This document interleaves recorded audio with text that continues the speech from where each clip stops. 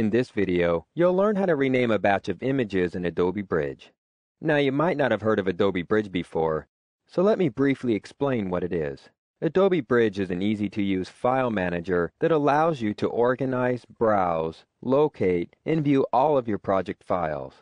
It's really the control center for all the applications in the Adobe Creative Suite, because it's quickly accessed from within any Creative Suite application, making it easy to share your media assets between all of your favorite Adobe applications. You can quickly access Adobe Bridge from within Photoshop by clicking the Launch Bridge icon in the application bar at the top of your screen. The photos we're looking at here were taken by a friend of mine who just got back from a vacation in Hamburg. I've loaded them onto my computer from his digital camera, and now I'd like to change the names of the files.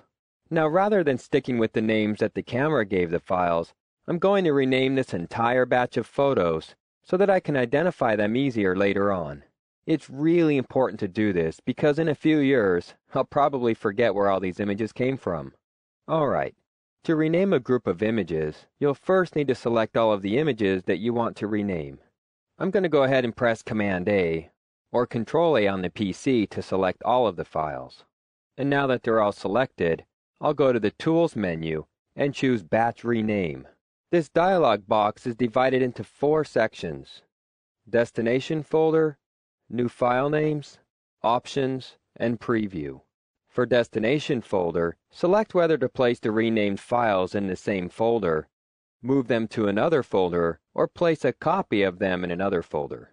Here in the New File Name section is where you designate the new name you want to append to all of your images.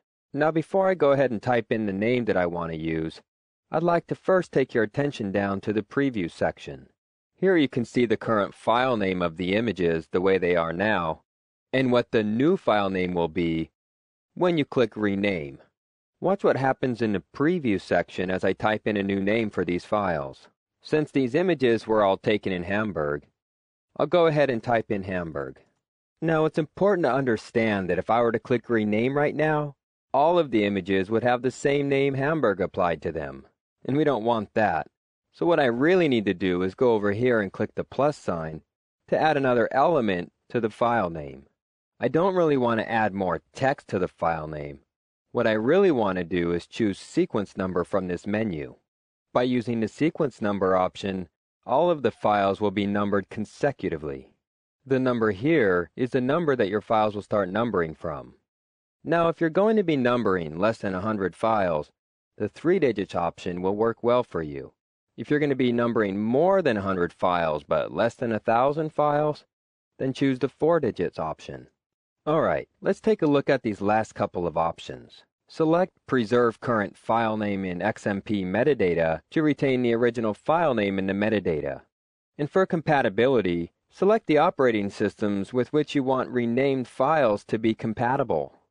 Notice the current operating system is selected by default, so you can't deselect it, but you can definitely add compatibility for Windows and Unix if you like.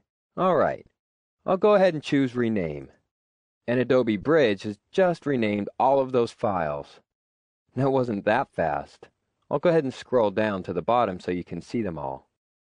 Now, all you have to do when you'd like to open up an image into Photoshop is simply double-click one of the images, and you can get to work with editing it.